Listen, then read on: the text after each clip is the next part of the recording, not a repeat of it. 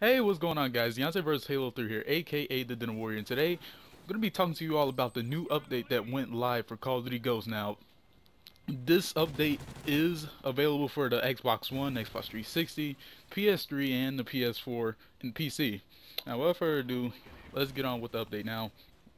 The first thing that they've updated now is the kill streak balance. They've updated that now. The Vulture now lives for 90 seconds now in line with the Sentry gun, so it has a more extended time for how long you use the Vulture. And next off we have Juggernaut buff, the Assault Juggernaut of course now. They probably made it stronger, which I don't know why they would, because that thing is already a monster of a kill streak when you get it, but oh well, I'm not complaining about that. Next off, we have the assault movement speed has been increased to 15%. So now, if your kill streaks consist of using an assault class like UAV, guard dog, and let's say Juggernaut Maniac, you would move faster as a person if you were to have that equipped in. Next is the support movement kill streak has been increased by 5% in speed, which is, in my opinion, probably now overpowered. That's why I'm using the support kill streak now in this video. But next off is the assault support and juggernaut now have focus perks. So pretty much that means that if you're getting shot at, once you get the kill streak and you're being shot at, you pretty much have less flinch. So yeah, I guess that's good. I don't know why the support juggernaut would need it. He just runs around with a riot shield, but oh well, I'm not complaining about that. Um, Next off is the Loki buff. Loki has been buffed, so I guess I don't know why they're making a lot of these kill streaks that are already overpowered stronger, but I'm not. I'm just telling you all what's new in the update. But me personally, I don't think that's fair. But next up, large rod can now be fired every 4 seconds instead of 7, and the rod fires at 1.5 seconds instead of 2 seconds after the trigger's been pulled. So it pretty much they just made the whole rod system faster. Now, the small rods are now at 0.3 seconds instead of 0.5 after trigger pull. Now, that's the end of the kill streak balance. Now on to the eSports for my MLG gamers and stuff. Pretty much the e support update is pretty much now where they've added the ability to name teams when using broadcaster mode, which is a good thing. You get to call out names of teams and stuff. You know, if you want to be like a MLG game announcer and stuff and voice caster, you got that option now. Next up is the added team name to player card when in spectator mode. Next up, when esports rules are enabled for search and destroy on strike zone, the non-destroyed version of the map is always used. So you don't have to worry about the game. Well, actually, in strike zone, when you call in the KEM and it changes the map layout, it makes it totally different. And I know a lot of people get mad at that. So that's a good thing for the esports people now. And second off and last for the esports update, they removed D-pad helicopter icon when in first and third person spectator mode. I don't know if that was a problem before, but I guess they got rid of it now. Next off, the anti-cheats, of course. Overall, the anti-cheats have been improved and stuff, so less cheaters and less glitchers and stuff like that. Next off, we have the additional fixes.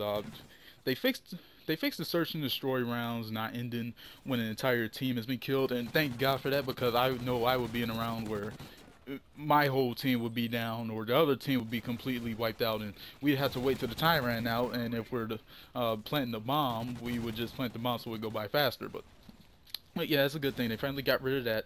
Next off is they fixed the issues where players could trigger a 10-second cap instead of 5 after stepping off and on a neutral flag.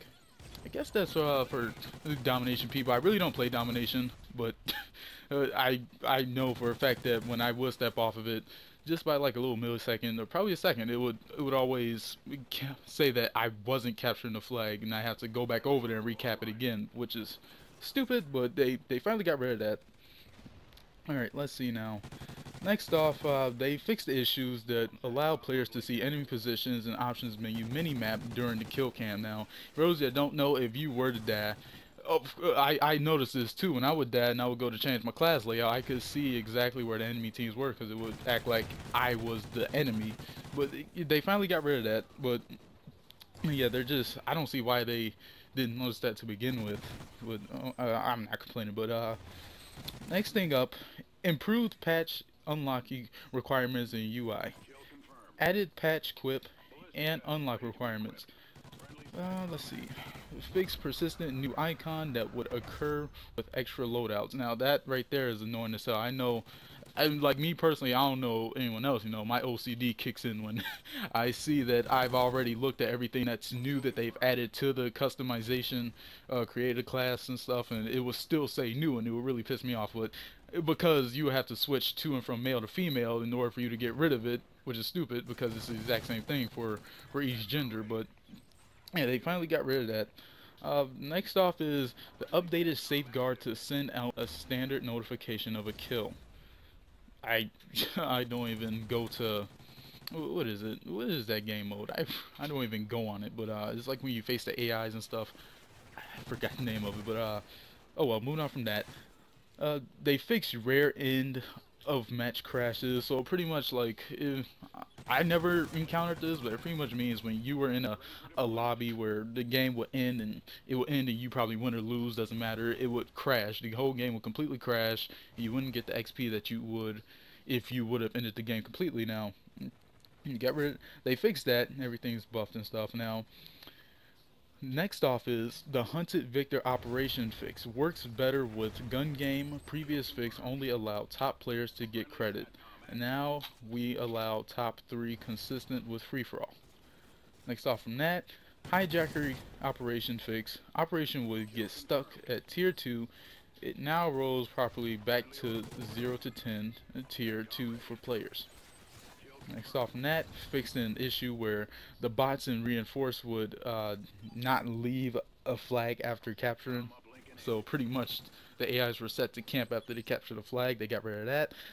Heading on to the new features. Now they added a reset stats options. Now, if you do have a bad win-loss or KD ratio, or your stats on the leaderboard aren't where you want it to be, when you hit 10 prestige, you can reset your stats and start over again. Hopefully, do better. But yeah, that's the best part. And moving on from that, they changed the final hit marker for the kill to orange. Now, I don't know why they did this, but they did it. But yeah, it makes it easier for you to know that you killed the person. Last hit marker will be orange. And what else they added they added the new theme music for multiplayer and extinction. And for those of you that don't know, they do change their musics for multiplayer every time they come out with a DLC. And since today is the release day for the last DLC for Ghost, I think this might be the music that we're gonna hear for the rest of our time playing Call of Duty Ghosts. Now, before this game ends, for the people that play Call of Duty Ghosts on Xbox 360 and Xbox One, they did come out with a patch where they fixed the rare loss of rank issues that would occur when swiping between Xbox 360 and Xbox One. So you no longer have to worry about losing your stats when you're switching to and from. I know a lot of people are probably scared about, oh, I'm level 50 and then I get back to Xbox 360 version, I'm level 45 and I gotta go back up. It's stupid, but they did fix that. So yeah, there you guys have it. That is the update patch that came out August 4th. Now, thank you all for watching. Hit that like button if you enjoyed this video. I left a link in the description to my last video, so go ahead and check that out if you missed it. And what are your thoughts on this? Or do you like this update, or is there still some things that they haven't fixed that you want them to fix? Let me know in the comment sections down below. This is the Dinner Warrior signing out. Peace out, killers.